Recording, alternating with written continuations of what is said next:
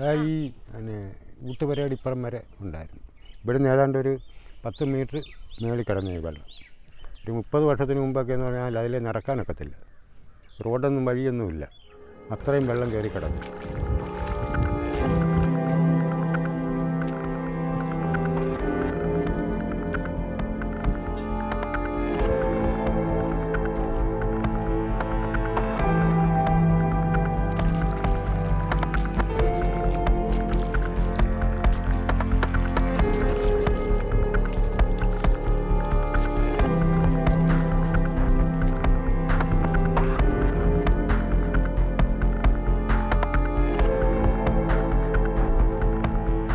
കേരളത്തിലെ ഏറ്റവും വലിയ ശുദ്ധജല തടാകമാണ് ശാസ്താംകോട്ട കായൽ.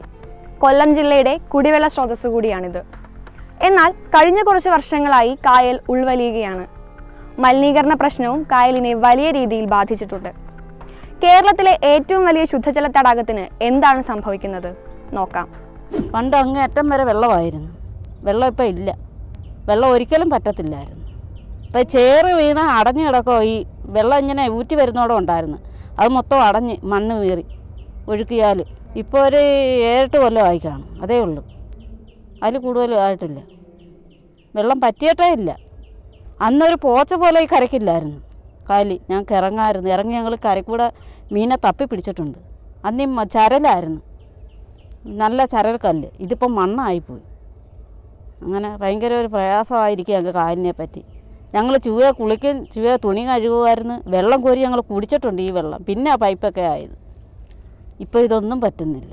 അതുകൊണ്ട് സർക്കാർ എന്തുവാന്ന് വെച്ചാൽ ആരായാലും ഞങ്ങളെ കായൽ വൃത്തിയായി കഴിഞ്ഞാൽ ഞങ്ങൾ രക്ഷപ്പെട്ടു. ഇപ്പോൾ എല്ലാം മരിച്ചതുപോലെ മരിക്കുന്നതിന് തുല്യമായി കിടക്കുക. ഒന്നാമതായി നമ്മളുടെ ഈ തടാകത്തിൻ്റെ വൃഷ്ടിപ്രദേശങ്ങളിലെ സ്വകാര്യ വ്യക്തികളുടെ കൃഷിയും മറ്റും കാരണം തടാകത്തിൻ്റെ വിസ്തൃതി കുറയുന്നു എന്നുള്ളതാണ് ഒന്നാമതായിട്ടുള്ള പ്രശ്നം. മറ്റൊന്ന്, തടാകത്തിലേക്ക് എത്തിച്ചേരുന്ന മാലിന്യങ്ങൾ, അതുപോലെ തന്നെ തടാക തീരത്ത് നേരത്തെ ഉണ്ടായിരുന്ന അക്കേഷ്യ മരങ്ങൾ വെട്ടിമാറ്റുന്നതിന് വേണ്ടിയിട്ട് അത് കൊണ്ടുപോകാൻ വേണ്ടി അവിടെ വലിയ വാഹനങ്ങൾ കടന്നു പോകുന്നതിനുള്ള വഴി ഒരുക്കിയിരുന്നു. ആ വാഹനങ്ങളൊക്കെ തന്നെ ഇപ്പോൾ അതുവഴി നിരവധി വാഹനങ്ങൾ തടാകത്തിൻ്റെ ചുറ്റും യഥേഷ്ടം സഞ്ചരിക്കുന്നതിനുള്ള ഒരു പാതയായി മാറിയിട്ടുണ്ട്. അതുപോലെ തന്നെ തടാകത്തിൽ നമ്മുടെ ശുദ്ധജല തടാകങ്ങളിൽ കണ്ടുവരാത്ത മുള്ളൻ പായലും അതുപോലെ തന്നെ ആഫ്രിക്കൻ പായലും വള്ളിപ്പായലുമൊക്കെ ഈ തടാകത്തെ ഇപ്പോൾ കാർന്നു നിന്നുകൊണ്ടിരിക്കുകയാണ്. നമ്മൾ ഇത് പല വേദികളിലും അതുപോലെ തന്നെ പല നിവേദനങ്ങളും ഒക്കെ തന്നെ നമ്മൾ ഈ തടാകവുമായി ബന്ധപ്പെട്ട് മുഖ്യമന്ത്രി അടക്കം കേന്ദ്രമന്ത്രിമാരടക്കം ഉള്ളവർക്കൊക്കെ തന്നെ നൽകിയിട്ടുണ്ട്. എന്നാൽ നമ്മുടെ ബഡ്ജറ്റുകളിൽ എല്ലാ ബഡ്ജറ്റുകളിലും ശാസ്താംകോട്ട തടാക സംരക്ഷണത്തിനായി കോടികളാണ് പ്രഖ്യാപിക്കാറുള്ളത്. എന്നാൽ യാതൊരു പദ്ധതികളും ഇതുമായി ബന്ധപ്പെട്ട് നടക്കുന്നില്ല എന്നുള്ളതാണ് വസ്തുത. ഇപ്പോൾ തന്നെ നമുക്കറിയാം, കഴിഞ്ഞ ബഡ്ജറ്റിലും ഏകദേശം 2.5 കോടി രൂപയാണ് നമ്മളുടെ തടാക സംരക്ഷണ പ്രവർത്തനങ്ങൾക്കായി പ്രഖ്യാപിച്ചിട്ടുള്ളത്. എന്നാൽ ഈ ഒരു വർഷം കാലമായി യാതൊരുവിധ നടപടികളും അതിൽ നിന്നും ഉണ്ടായിട്ടില്ല എന്നുള്ളതാണ്. അതുപോലെ തന്നെ നിരവധി കേന്ദ്ര മന്ത്രിമാരും സഹമന്ത്രിമാരും അതുപോലെ തന്നെ പരിസ്ഥിതി പ്രവർത്തകരും ഒക്കെ ഇവിടെ വന്നു പോകാറുണ്ടെങ്കിൽ കൂടി ഈ തടാകത്തിന്റെ സംരക്ഷണ പ്രവർത്തനങ്ങൾക്ക് വേണ്ടി യാതൊരു കാര്യങ്ങളും ഇതുവരെ ചെയ്തിട്ടില്ല എന്നുള്ളതാണ്.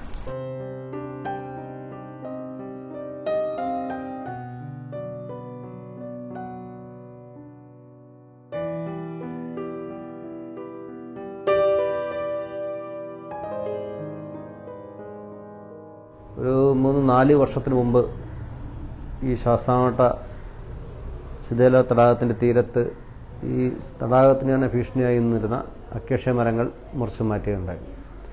എന്നാൽ അന്ന് മുറിച്ചു മാറ്റിയതിന് ശേഷം അതിൻ്റെ കുറ്റികളൊക്കെ നിന്ന് കിളിച്ചു വന്നതും അന്ന് തൈകളായിട്ട് നിന്ന മരങ്ങളൊന്നും ഒന്നും മുറിക്കാൻ പറ്റാത്ത സാഹചര്യത്തിൽ അത് എല്ലാം വളർന്ന് വീണ്ടും ഇപ്പോൾ അത് വലിയ മരങ്ങളായി മാറിയിട്ടുണ്ട്. അത് ശാസ്താംകോട്ട കായലിനൊരു ഭീഷണിയായിട്ട് തന്നെ നിലനിൽക്കുകയാണ്.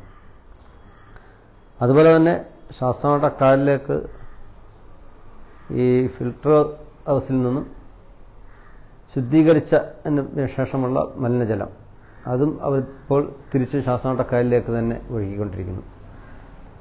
പിന്നെ നമ്മുടെ ഈ പ്രദേശത്തൊക്കെയുള്ള 1-2 തോടുകളിൽ നിന്ന് ഈ മഴക്കാലത്ത് വെള്ളം ഒഴുകി കായലിലേക്ക് തന്നെ വരികയും അതിൻ്റെ അടിസ്ഥാനത്തിൽ ഈ കായലിലേക്ക് മലിനജലം ഒഴുകുന്നതോടൊപ്പം തന്നെ മണ്ണും വന്ന് നിറയുന്നുണ്ട്.